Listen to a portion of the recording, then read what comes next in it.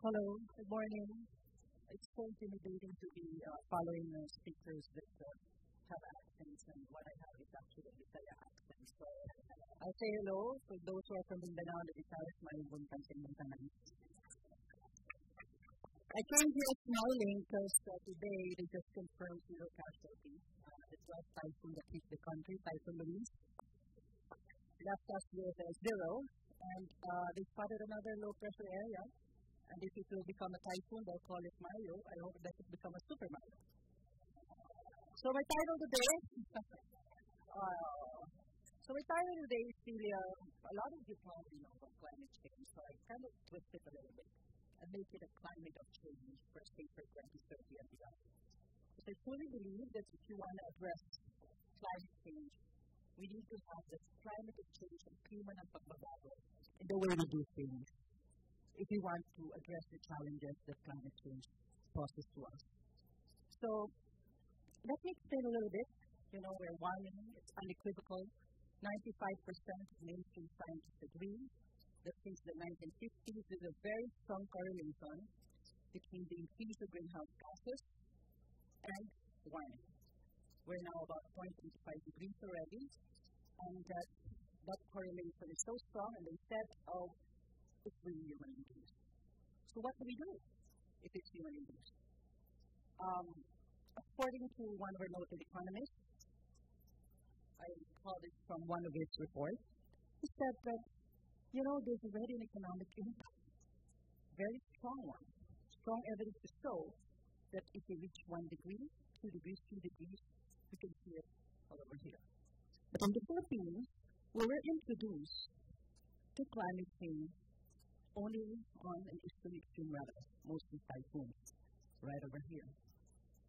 But it cuts across sectors: food, water, ecosystem. And this is something we don't know much about, like drought. That's why we need to invest for our future if we want to avoid a tipping point of 2 degrees. So when we do 2 degrees, the world will have to do something. It's a global problem. It's a global challenge. It's a global cause. Maybe I should have a clicker.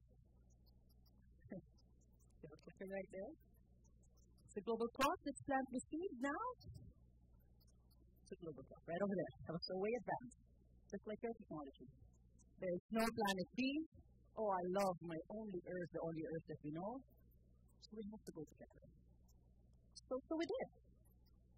Before the early 1990s, there's already science that showed that there's an increased accumulation of greenhouse gases in the atmosphere.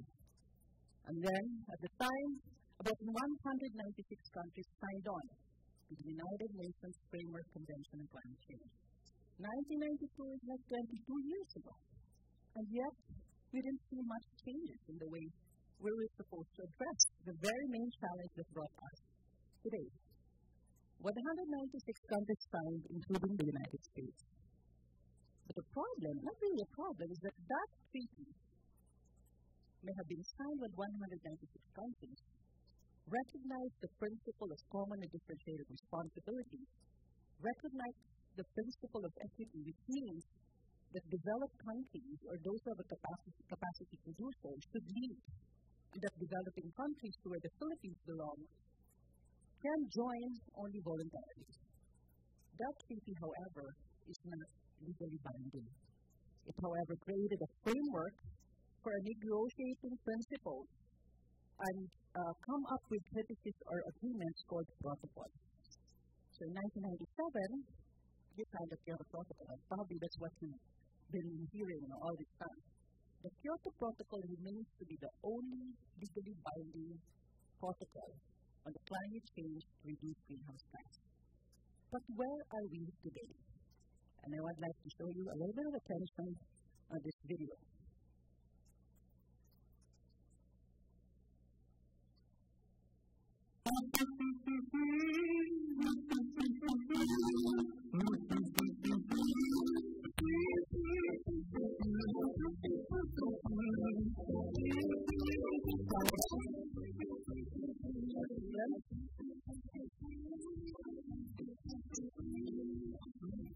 developing countries, including China and India.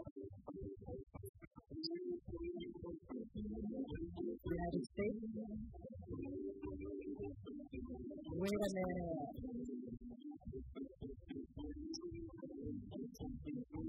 China and India, growing economically. Now listen. Your fault. Excuse me.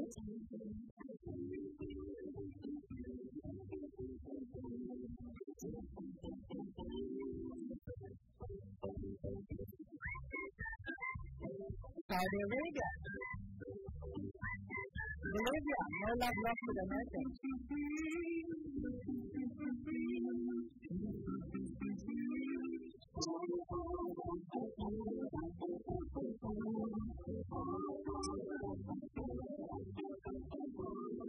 Thank you to whoever did this video.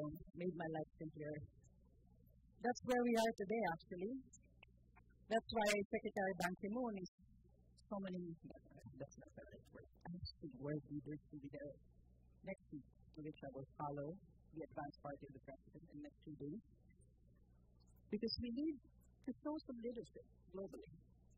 Otherwise, the whole multilateral process might no longer be effective. We already failed in 2009 in Copenhagen, and I want to avoid that. So, this is the latest carbon dioxide emission, at least on carbon dioxide. China is now number 1, has overtaken the United States, and India is number 3. And the Philippines is just 2 little box over there. But nonetheless, compared to global emissions, even if we're not a major emitter, because we're also growing economically, our emission is growing as well. We're now looking at strategies to move ahead on our economic development that will do us or lead us to a low emission development strategy. But it remains to be a challenge because technology that will help us reduce our greenhouse gas remains to be expensive. Oops, I'm not supposed to do that. I'm sorry. So anyway, so this is what the discussion. Okay, where are we supposed to? Oh, there you are. Oh, that's not Makulay talking. That's the old lady. Not our actor from the Home Alone. She says that the atmosphere, it will stay about 50 years. So what we can really do at this stage is not accurate. But nonetheless, we were very proactive in our policies. Prior to the Philippine Development Plan, or the previous administration, the only mention of climate change was in the area of mitigation of greenhouse gas. It doesn't make sense because we're not a major emitter. So when we passed the law in 2009, the Climate Change Act, we purposely, intentionally pushed the national budget to focus on adaptation strategies. But nonetheless, in 2008, we passed the Renewable Energy Act to provide incentives to allow us to transition to new technologies using solar, wind as another alternative to our electricity sources. We've seen an increase in our budget 26 times more, faster or bigger than the national budget itself, only at 6%. And we also see an increase, the yellow thing, yellow graph over there, color over there, on our mitigation action. That even if we are not mandated to do so, we're trying to do our bit in contributing to the problem. We passed various laws, and we have the People's Survival Fund created in 2012, amending RA 2009. We need to provide support for our local government, communities, and governments, and to show that our local governments are really frontliners in addressing climate change. Because what's applicable in Manila is not necessarily the same in Surigao, from where I grew up and from where I'm from. Same thing in Albay. So what are we doing now? Let's start with cities. There are growing studies to show that those who are living in the cities are actually most vulnerable. We've seen storm surges and how it impacted us last year in Yolanda. Tacloban being the capital of that region. Heat waves will become more intense because of urban heat islands. Let's just be super sure. Manila is the second most vulnerable climate change. Next to Dhaka, Bangladesh. based on a maple cross study released in 2013. So, what do we do now? This is the actual picture after Senga that hit us in the part of Cagayan de Oro and Iligan. This is a village in Iligan City, a highly urbanized city in northern Mindanao. I believe if tools were made available to them before, they would not have allowed this kind of development. Most of those who lost their lives came from this town. And if you look at the way they were built, they are not illegal settlers. They are legitimate developments allowed by the local government. So, after that, we got a support from Australian Aid and UNDP under the Project Climate Clean Connect. We pushed for the approval of the supplemental guidelines on all comprehensive land use plans, to which the HLURB, or the Housing and Land Use Regulatory Board, chaired by Vice President Jerry Binay, approved this year. This now requires all local governments to mainstream these new tools in their local planning. Otherwise, they will be, and they can be held accountable under the Disaster Risk Management Act, that those who don't follow this can be perpetually disqualified from office. Now I'm giving you the tip. And to show that this is apolitical, Secretary Mar Rojas just last week signed the Joint Memorandum Circular together with DBM, the Department of Budget and Management, and the Climate Change Commission, to require local governments to set aside budgets for climate change and to address that supplemental guideline requirement. And on top of that, we have the national government expenditure tagging as well, wherein we were able to increase our budget from a measly 1 billion before 2010 to almost close to 12 to 13 billion for this year. And finally, under the People's Survival Fund Board, we have an approved program budget for 2015 of 1 billion. Not much, but it's a good start. So where are we heading now in your national government? We have recognized that climate change and disaster risks are closely related. They cannot be separated. And we've seen that in the past. That's why we try to look for partnerships such as that with Project Argos. I take this as a pressure from Maria and I to finally push this and move this together. I will now announce the support that we got from Australian Aid to put more pressure on us to work on this as fast as we can. We also developed under the project an app that's for free, wherein we will now determine our exposed population. Imagine we never had this before. That's why when we do evacuation, one area, let's go, all of you. This is losing credibility among our people. Because the tendency is you want to take everybody out, and then nothing happens. What happened? And the next year, every time this happens, no one will listen. So we want to be more targeted. And this is an app which will allow us to do and gather data. This is GeoTag. And we're looking for volunteers or surveyors. We're scaling it up, and the President approved this already. It's an instrument to gather data. Who are those exposed to risk? Where are the buildings? What kind of buildings? What kind of materials are being used? Maybe there's a need to push for more new ordinances that will allow the local government to enhance the kind of materials that will be sold.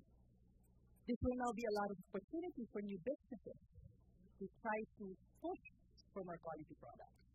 And this is a sample of the results. Now, more than ever, we know most of our, where women are located and are male located, as you can see, was mas maraming babae yata kaysa lalaki. And then, we know also the number of households, building, production area, where they live, on what are the hazards they're exposed to, so that we can suggest. Maybe there's a need for them to shift. And this is the most interesting. Of course, mass media is the main source of knowledge in the local community, next to others or none. I don't know what it is. I will have to check with my staff what exactly what that means. And then this is interesting. In Iligan, which is an industrialized city with a lot of manufacturing, low vision is number one type of disability and loss of hearing.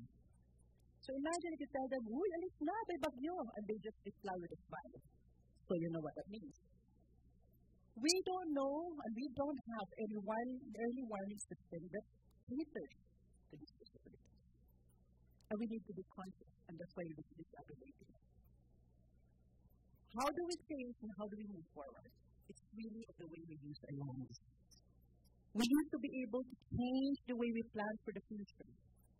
However the challenge remains, it will prohibit future development, controversial.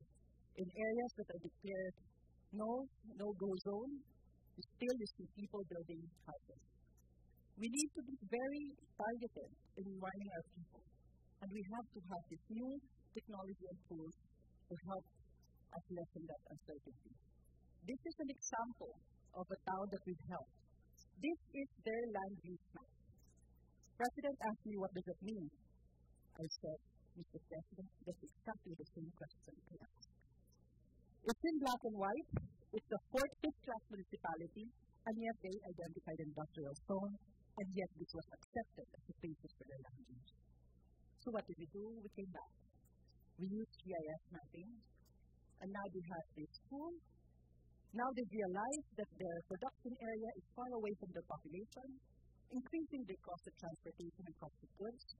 By the simple map alone, they were hit by Yolanda as well. We finished this before Yolanda, zero casualty of Yolanda, and they were hit by the next 5 typhoons after Yolanda, all zero casualty by a simple map such as this. So this is the National Climate Change Action Plan. We were bold enough in the Climate Change Commission to make it long-term, to allow the current government to choose and decipher which way they can do now, the next administration, and the next administration after the next. But our ultimate outcome is to improve the capacity, but at the same time, how do we transition to climate-smart technologies, take advantage of the opportunities of climate, and bring in these new technologies to help us in the future.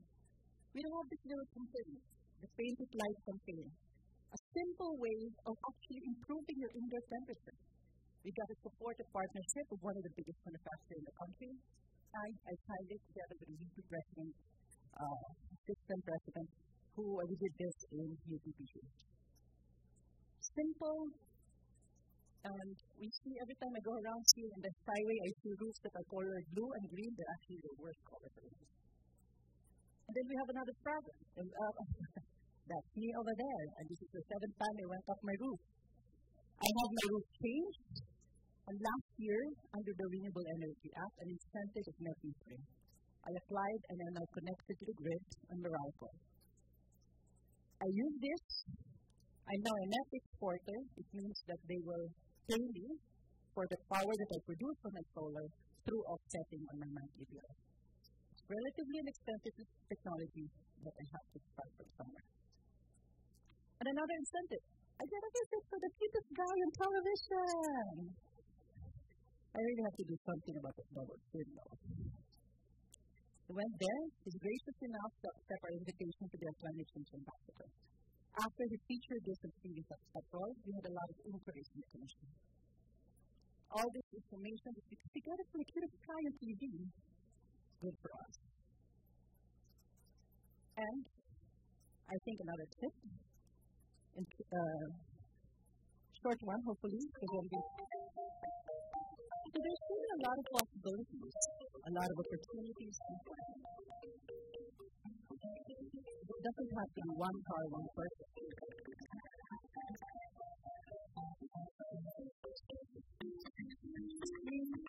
Embrace new habits.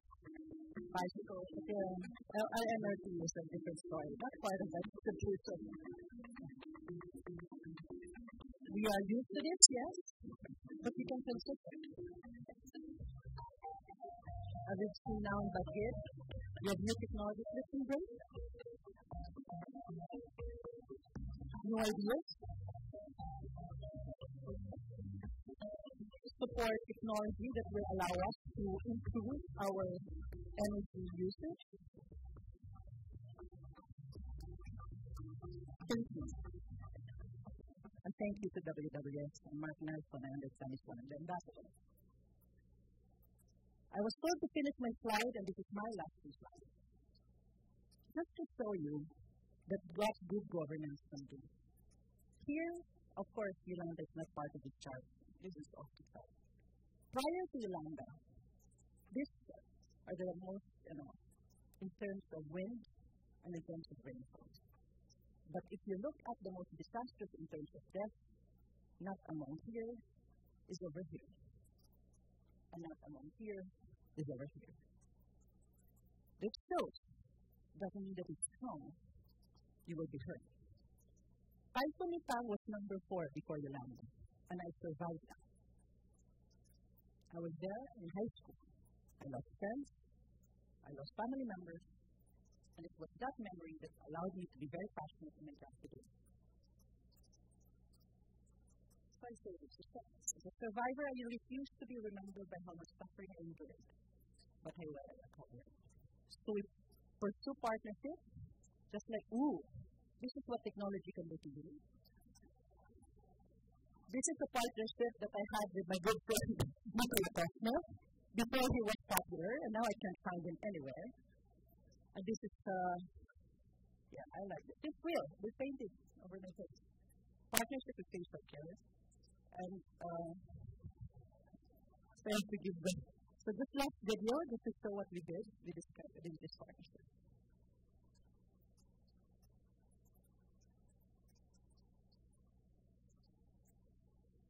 Where did it?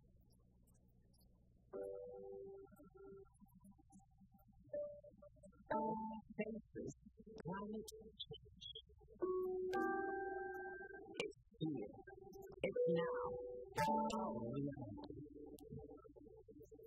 In November 2015, Typhoon Haya, locally known as Yolanda, made landfall and brought havoc in the Philippines.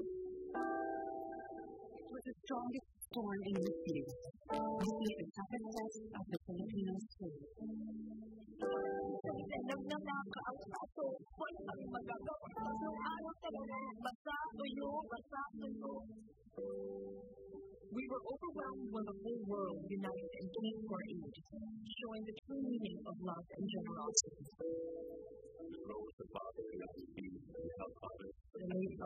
Thank you.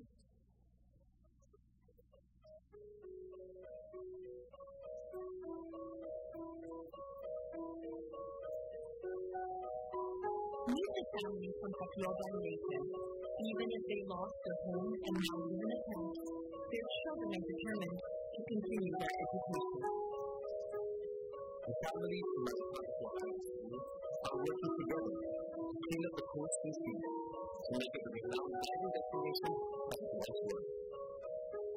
The families of Surat Island prioritize the restoration of the 300-year-old landfill that protected them from the starfish during Yolanda. Their survival shows that when we take care of the environment, it takes care of us. In Coron Palawan, the entire family's business was affected by the storm, and yet they still helping over 160 families through tourism. These families lost almost everything, including photos that hold memories. They may not be able to bring the memories back, but we can make new ones. New history, new stories, new memories. Being able to capture these moments, their smiles, it is priceless. Pictures to show them how we see them. An inspiration. Ikaw ang superstar ngayon.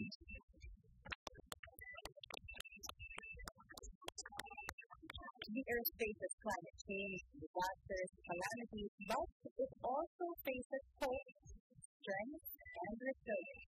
There's still a lot of work to be done. Everyone has a role to play. Be an Earth advocate.